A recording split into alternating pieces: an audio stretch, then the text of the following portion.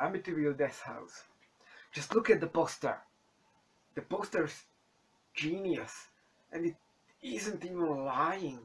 It's in the movie, and you just got tricked. This is a Mark Polonia film. The first film from Mark Polonia from this series of films. What you need to know about this director is he started making pretty competent amateur films at a very young age, like 15 or 17. Competent, at least considering the technical side of things. He was never good at writing scripts. He was specializing in the physical props. Don't think some Tom Savini level shit. They were working with paper mache or what they could find at home, but it really works in the early films, which are mostly shorts. Uh, in his category, he was very promising. As the time went by, he more and more settled for this level and looked how he can work with the minimal amount of money instead for the quality he can achieve with the money he has in possession, and thus he never got into the professional level, though I heard he teaches or at least does things in some film teaching university or film school. It's really a shame because when he does well, I like his stuff, but it's more and more a rarity. But if I can suggest one thing from his repertoire, I would suggest the Feeders trilogy. It is about some aliens coming to Earth for food, or just make a big picnic from the humans, and it's the aliens are just sock puppets, really just 30 centimeter sock puppets. Absolutely hilarious. It's working with minimal script. It's just fun. The second is the weakest of the thing because it was just made at home by a hunch in like an hour or two. But the first really shows what Mark Polonia could do, and the third is just was released recently, maybe in 2022, uh, and it's really worth watching. He got his talent together. He wrote a competent script, and he got used the cameras and found locations and hired some high amateur level people to act their parts. It's just funny. It's not some lazily thrown together ripoff of. You even made a Dune ripoff at some point, but the Amityville in Space. I've seen some of his movies, and he just reused set pieces, and it was. We get to that, but the beginning was really good for that, but just it went on and it just reused set pieces and just dicking around and nothing is happening. Back to Amityville Deathhouse. At the start, during the opening montage, we see what will be the entire movie. Those who will remain after that can watch through how Eric Roberts tried to take revenge in the name of some witch burnt at the Salem trials. He uses. So he tries to take revenge by the not Necronomicon. It's just a so tired trope that you have this weird looking book obviously like the Necronomicon, but you don't want to reference Lovecraft for one reason or another. I don't really get it. Build your own mythology or just say it's the Necronomicon, fuck it. And yes, it is really Eric Roberts there.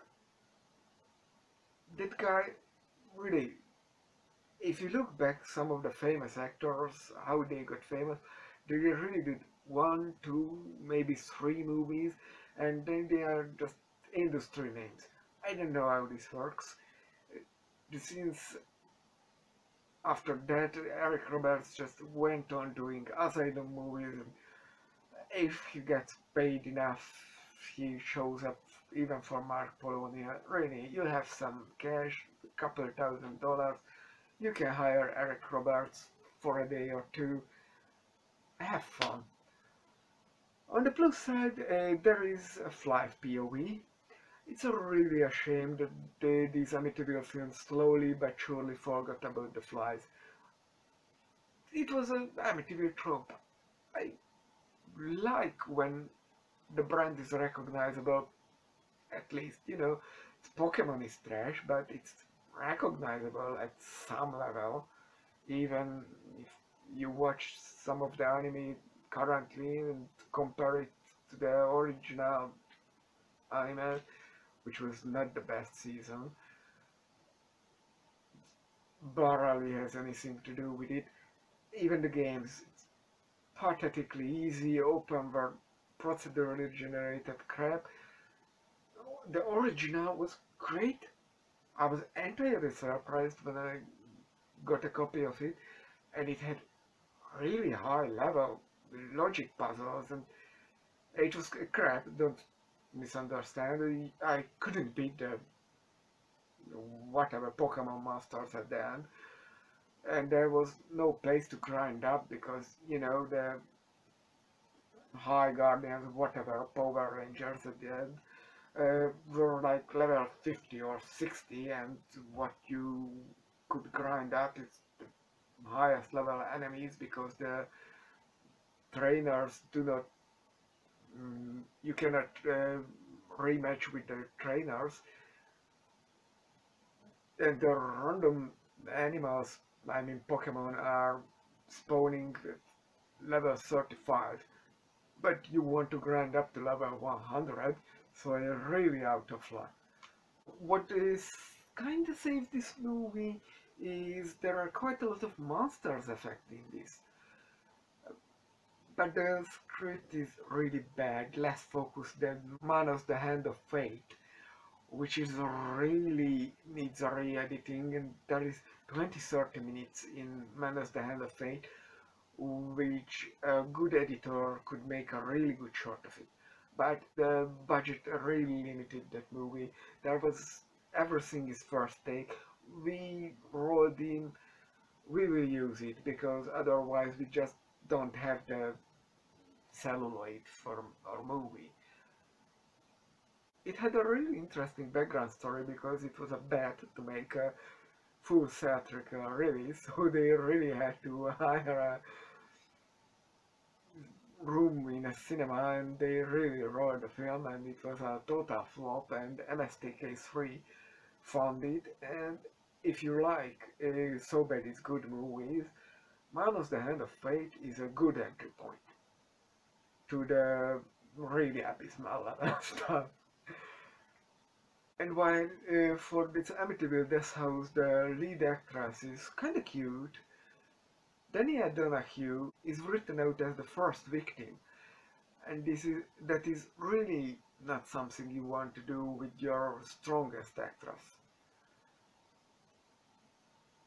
I really like the acting of Dania Donahue, but her social media profile is a mess. He really has nothing but right-wing politician Twitter accounts followed.